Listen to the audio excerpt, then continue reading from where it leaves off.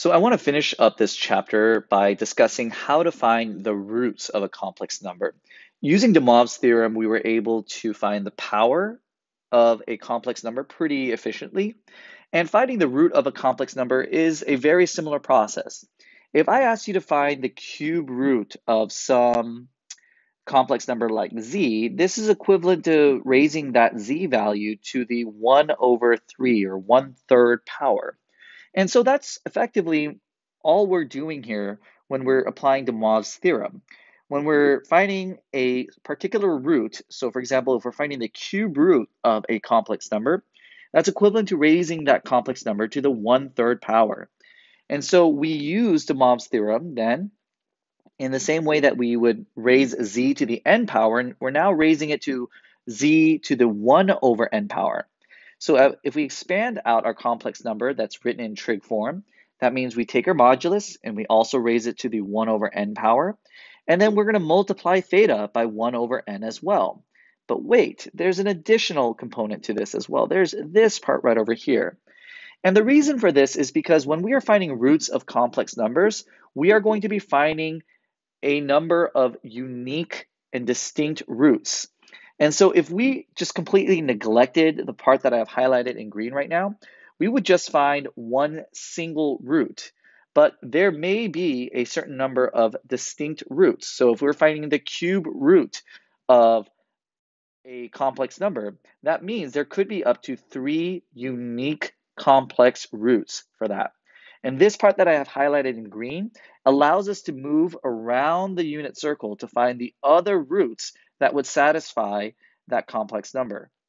So I think this will make more sense if I actually just show you this within a problem, and then visually, if I can show you what these roots look like graphically, I think that'll hopefully really hammer this home. So let's take a look at this complex number, 2 minus 2i root 3. And we are going to find the cube roots of this complex number. So hopefully we should be able to find 3 distinct roots to this. The first step that we're going to want to do here, if we're going to work with de Moivre's theorem, then we want to write this complex number in trigonometric or polar form. So the first step is to rewrite this in trig form. Put it in trig form. Okay? So in other words, we need to find 2 things. We need to find r, and we need to find r theta. Okay? So let's make sure we understand where our complex number is, because that's going to be beneficial when we are finding our direction angle.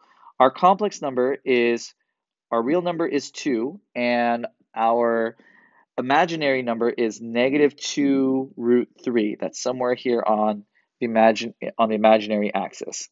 So our complex number is somewhere down here in quadrant 4. So let's find r. R is simply, again, using the direction or the distance formula, we would say our horizontal component, 2 squared, plus -2 root 3 squared. So if we expand that out, we got 4 plus, that would be 4 times 3, so that's 12. And that gives us a nice clean square number. So root 16, that would give us 4. So our modulus, or our distance, or our magnitude, however you want to describe it, is 4. Now let's find theta. We know that theta is going to be the arctangent of our vertical over our horizontal, y over x. So -2 root 3 over 2. And that would then give us arctangent of this value, negative root 3, just to simplify this. And you don't need a calculator for that. Hopefully you know that means theta is equal to, in this case, negative pi over 3. Well, that's what the arctangent would give. However, we want to express our angle as an angle from 0 to 2 pi. So that's pretty easy to do. We're just going to express this negative pi over 3. We're just going to add 2 pi over it to write this as 5 pi over 3. So that way theta is between 0 and 2 pi.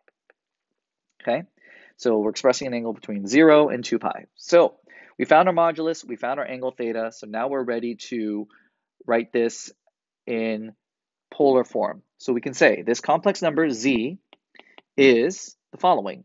We can just write that using abbreviated form, 4 CIS 5 pi over 3.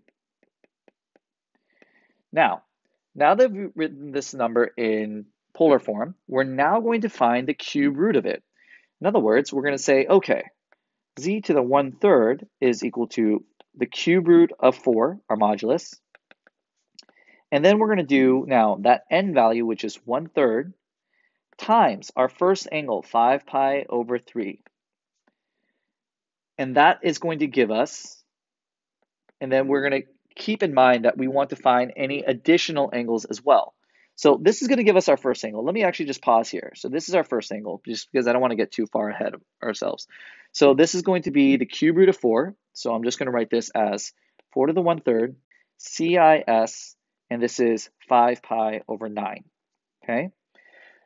And I'm going to label this here. This is our first root here. And let me actually just highlight this in blue just to make sure that we understand this is our first root. Now, if I completely ignore this part that I have highlighted in green right now, we would stop there and we would think that there is just one root to this. But this is our first root, but there can be up to 3 possible roots. So how do we find the other ones? So let's switch colors now. So how do we find the other roots? Let's find the second root now, if it exists. The second root then would be 4 to the 1/3 still, CIS, and we're still going to have 1/3 times 5 pi over 3. That's going to be kind of our basis, if you were, or our base. But now what we're doing is we're adding 1/3 times 2 pi k, where k is going to be equal to 1 here. So I'm going to just replace that k for just 1. Okay, so that's just effectively just 2 pi. So to clean this up, this is 4 to the 1/3 CIS, and we have 5 pi over 9 plus 2 pi over 3, which I'm just going to now rewrite 2 pi over 3 so it has the same denominator and it's easier to work with. So we're just going to write this as times 3, that's 6 pi over 9. And so our second root is going to be 4 to the 1/3 CIS, that 3 looks not great, 11 pi over 9. There's our second root. Since we're finding the cube root, it's possible that we have up to 3 roots, and we should have 3 unique roots. So what is our third root? And we're going to do this in order. So 4 to the 1/3 again, CIS. Now this time we're going to take, again, our 5 pi over 9. So it's up to you from how you want to work with this. You can actually either do 5 pi over 9, which was our first base, plus 6 pi over 9 twice, or we can just take our previous angle and then just add 6 pi over 9 to that. Again, 6 pi over 9 just being this that we're adding every single time. So it's up to you how you want to work with it. I'm just going to go from our previous angle, 11 pi over 9 plus 6 pi over 9 again, which again, this was our 2 pi over 3. So if we simplify, we get 4 cube root of 4 CIS, and that should give us 17 pi over 9. So there is our third angle there. So pretty basic example where we found the 3 cube roots to this standard, to this complex number in standard form. Now, really quickly, I just want to close this by actually graphing these 3 solutions for you, so you can see what they look like. So let me go in a little bit closer here. So we're going to get like 1, 2, 1, 2. Now, our first complex number, if we take this first complex number and we evaluate this, and I just punch these angles into a calculator and evaluate them and work and multiply them by the cube root of 4, what you find is that this is approximately negative 0.276 plus 1.563 I. If I were to plot that complex number now on this complex plane, so our x value being negative 0.276 and our y value or imaginary number being 1.563, you would get a number right around there, okay?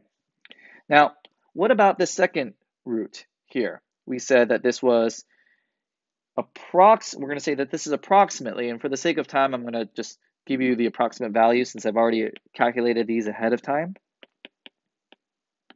We get something like that. Now, what does that complex number look like? Well, negative 1.216 is our horizontal. Our vertical is just a little bit past that, right around there. So that's where that complex root goes. And let's do the final one, which was in green. This one right over here approximately turns out to be 1.492 minus 0.543 I.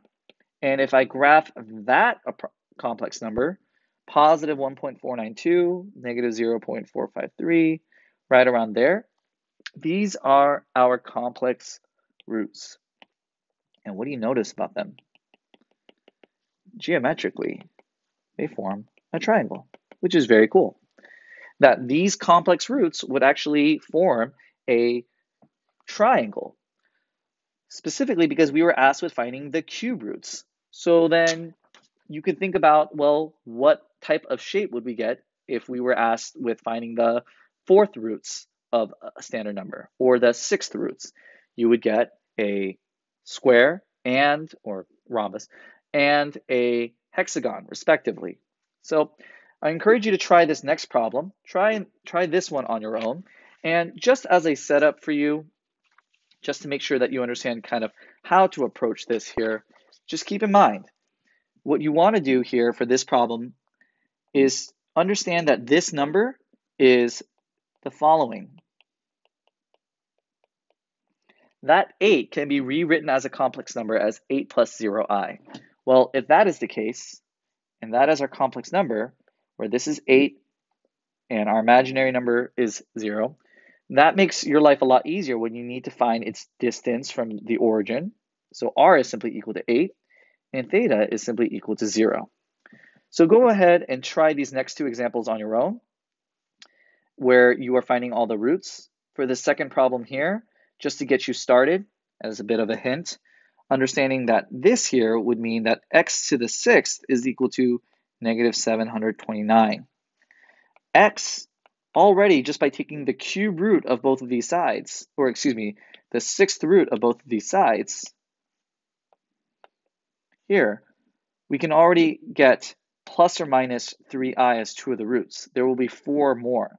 So what we're effectively needing to do, and maybe I'm jumping a little bit too far ahead, is to understand that this x value can be rewritten as negative 729 plus 0i. And we're finding the sixth root of this. That is going to be how we're going to approach finding the roots there. So give those a go, and I've already uploaded the solutions to Classroom, so go ahead and check those and see if you can graph your roots as well.